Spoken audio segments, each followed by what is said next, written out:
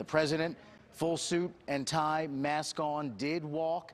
Now we see the helicopter lifting off, taking President Trump to Walter Reed for what is expected to be a multi-day stay there as he gets through his diagnosis as being positive with COVID-19. So we do have that. It is important. He's taking off to the hospital now. He did walk there on his own accord. That would be a good sign. Again, he was wearing a mask, which he does not do often. He did it in this moment, even though we didn't see it on video. There are pictures now online, and now Marine One in the air, taking the president to the hospital for a few days to get treatment there as he battles COVID-19. And I think it was just the president, not First Lady Melania Trump. So she's going to stay back at the White House while he goes to the hospital for obviously what will be incredible care as the president there for a few days. That, again, another shot of Marine One moments before it took off. It's on its way to Walter Reed as we speak right now. But this was the footage just in the last 10 minutes as the president left the White House and got on board. Right. COVID positive or not, the president travels with, as we've heard from Michael Bush and others, a contingent of people, including a military aide who carries the codes that we all know about. Also, the doctor, Secret Service agents, senior advisors. So those some of the people who got on Marine One for this transport to Walter Reed Medical Center. And you can see right now, here is another live picture of the transport in the process right now, being flown to Walter Reed. So we'll continue. Joshua Douglas, let's ask another question, perhaps historically. Take us into one of your law classes and answer some of the questions you get about a moment like this. Yeah, I'm sure my class on Monday in election law is going to be very interesting and probably not what I had previously planned to do on the syllabus.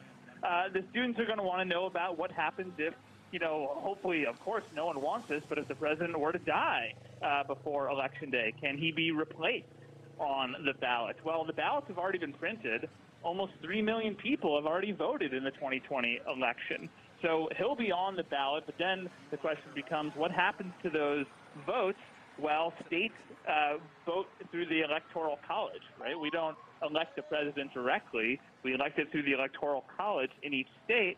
So that raises the question of whether the electors in each state can vote for someone other than the person who wins that state. And that gets to questions regarding what's so-called faithless electors, electors who decide to vote for someone who hasn't won their state. And we saw this in 2016 in Colorado and Washington. And so it's a real big mess. It's the real answer in terms of how to proceed with all this if, the extremely unfortunate thing happens. Well, and I just want to remind people at home, if you're just joining us, the president is en route to Walter Reed Medical Center. And by all accounts, we saw him get on Marine One. He waved. He walked himself onto Marine One. And the White House is telling us he is in good spirits. He has a low-grade fever, mild symptoms, and they're taking him to Walter Reed as a precaution. However, we're talking to Joshua Douglas, a constitutional law expert, about the contingencies in place for every president if something were to happen and they were not able to continue their duties. So, Joshua, I will let you continue, but I think it's important that we note that by all indications, the president is okay. He is positive for COVID. There's a reason he's going to Walter Reed. But our nation has laws in place, and it has contingency plans in place for every situation. So you have to believe behind the scenes they're working through every scenario so that they are prepared for anything. We have to think about the what ifs. Of course, we're thinking of the president right now and his health and the First Lady and her health. But again, continue in your statement. I just wanted to interject real quickly that the president did walk himself onto Marine One and is headed to Walter Reed. And I believe we're watching now. It is. And Joshua, what we're watching right now is a live picture. I'm not quite sure whether you're seeing it where you are. It appears that Marine One now has landed there at Walter Reed. Obviously, a very short ride, so we do expect momentarily to see President Trump get off. Again, video now and pictures have circulated. President again, dark suit, blue tie, presidential face mask on with the presidential seal, gave the thumbs up, gave a wave, very much in view of the cameras. Imagery is important to all presidents. Certainly, President Trump is on that list, so he understood I think the power of that moment and letting people know, yes, I have it, but yes, I'm walking on my own. Thumbs up, wave, I'm okay, just doing what I have to get done here. You can see the public there rushing. They understand that what a kind of surreal and historic moment this is. Cell phones and cameras out. I'm sure members of the press there documenting this as well. The president, again, expected very shortly, as the crowd kind of converges there, to get off of Marine One. There's the pilot. He himself, smartly, wearing a mask. President Trump expected to get off there momentarily and begin what is expected to be a multi-day stay there at Walter Reed, what they're describing as a precautionary measure in light of his positive diagnosis and positive test last night. So that was the quick trip from the White House to this military facility. And again, momentarily, the president will be stepping out for what's being described as just a few days where he will continue to work from presidential offices that are there at Walter Reed. The president making very clear he is still in charge. There's been no transfer of power. And again, appeared to be in good spirits, walking out of the White House. And that's the first time we've seen him since that, alarming and unexpected tweet last night that he indeed tested positive.